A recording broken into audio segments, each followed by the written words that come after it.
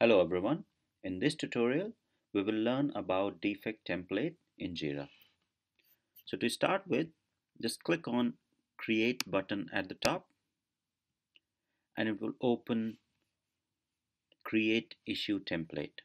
All right. And depending on the issue type, the template fields are configurable or configured. So for example, if you want to change the issue type to task, the fields will be different. If you want to change the issue type to story, the field will be different.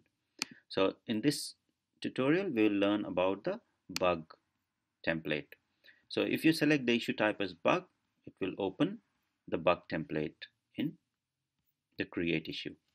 So we'll cover the details of this template one by one. So the first option, which is mandatory, is the project. You need to select the project for which you want to create a bug. The issue type you need to select. So if you select bug issue type, all the fields or all the sections in the create issue will be updated as per the bug template.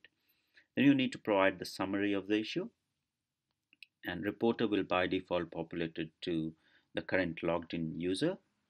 And if there are components defined in the project, it will list the components here. Then you need to describe the issue, whatever issue you are facing, and then in the description you have to provide the steps to reproduce expected results, actual results. In the fixed version, it's basically utilized by the development manager when they accept the defect and which version the defect will be fixed in.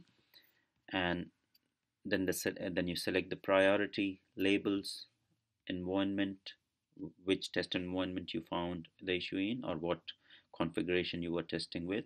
Then you provide all those details in the environment section. If there are logs to attach or the screenshots to attach, just drag and drop the files here or browse the files to attach in the defect. You need to provide the affected version. So for example, you are testing version 2.0, you need to select version 2.0 in the drop down. Then you need to link the issue. So this is very important to have the traceability. So for example, you have the test case, you are already executing a test case, and the test case failed and you're raising the issue for that particular test case. Then you link that particular test case and the related story with this defect, right? Then assignee is someone who will be the whom the issue will be assigned. So for example, if the components were defined and you are choosing the component and the component lead was already set up in Jira, then assignee would be an automatic assignee. Otherwise, you have to manually assign it to either development manager or the particular developer whom you want this issue to fix.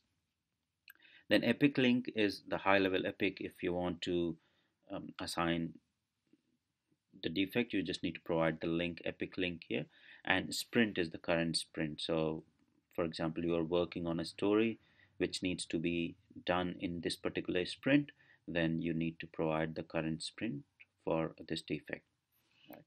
And the other option here you can see is create another. So if you choose that box, choose that checkbox and create, it will create that particular issue and leave this window open with all the information, mandatory information pre-filled, so that you don't have to type in um, the information again and again.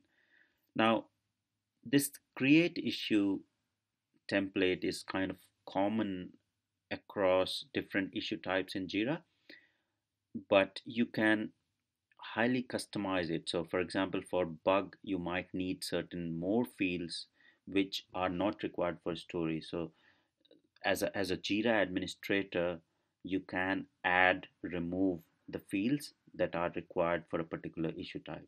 So these are the default fields that are available for bug, but you can configure those fields as a Jira administrator. Also, as a user, you can configure the fields whichever you don't want to see on the defect template. So at the moment, all is selected, but you can select the custom and you can choose which fields you don't want to see in the template for your defect. So that is pretty much all about the default bug template in Jira. In next tutorial, we will learn how you can log defects in Jira. Thank you.